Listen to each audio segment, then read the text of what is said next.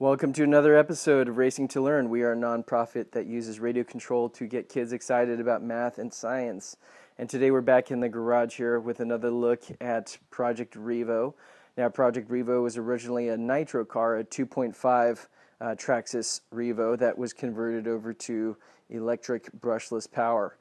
So we were running the electronics off of our Arrma Kraton since it's been undergoing some repairs here. So we still have the motor in and also the servo, the steering servo. The speed control from the Kraton unfortunately let up a cloud of smoke and is back in under warranty repair. So in the meantime, we've got this HobbyWing Max8. So this EzRun Max8 is a brand new speed control from HobbyWing. It's rated up to 150 continuous amps. So this thing is a beast. It's perfect for any 8th scale monster truck or truggy, and a couple things about it is that it's completely waterproof, so great for these monster trucks, just being able to go into all conditions. Another great feature about it is that it has an adjustable battery eliminator circuitry, or BEC, and you can adjust that from 6 volts to 7.2 volts.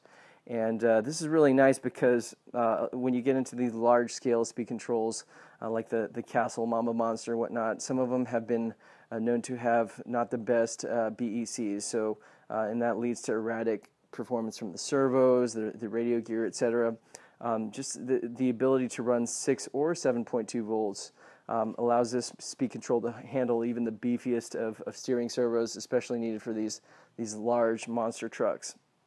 And you know, this thing has been extremely smooth in operation as well. So it is sensorless. So you know, some sensorless speed controls at low speed have been known to, you know, cog, meaning the wheels will sometimes you know, shake if you're going at a low speed, or kind of ratchet back and forth.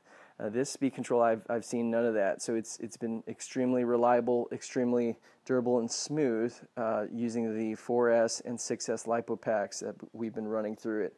Another thing I really like about the speed control is the on and off button, right? So it is a waterproof button here that you can just push to turn on.